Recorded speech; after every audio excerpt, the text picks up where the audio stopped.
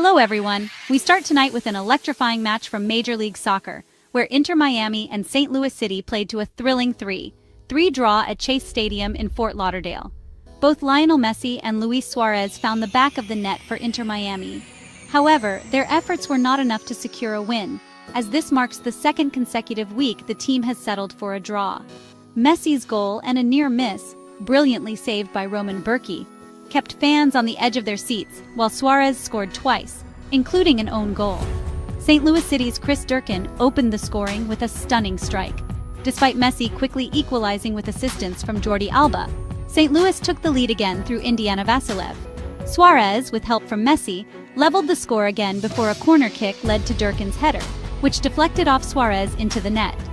Jordi Alba then secured the final equalizer in the 85th minute, confirmed by VR after an initial offside call. Here are some key statistics from the match. Shots: Inter Miami 17, St. Louis City 18. Shots on target: Inter Miami 10, St. Louis City 8.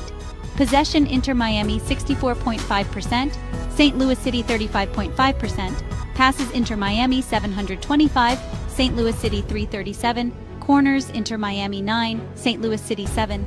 Fouls: Inter Miami 6, St. Louis City 19. Inter Miami's ability to come from behind 3 times showcases their resilience, though defensive lapses remain a concern. Both teams played dynamic, fast-paced football, providing a spectacle for the fans.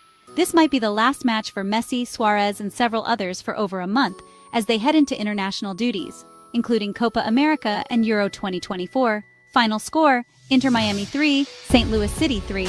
The goal scorers were Messi, Suarez, and Alba for Inter Miami, Durkin, Vassilev, and an own goal by Suarez for St. Louis City.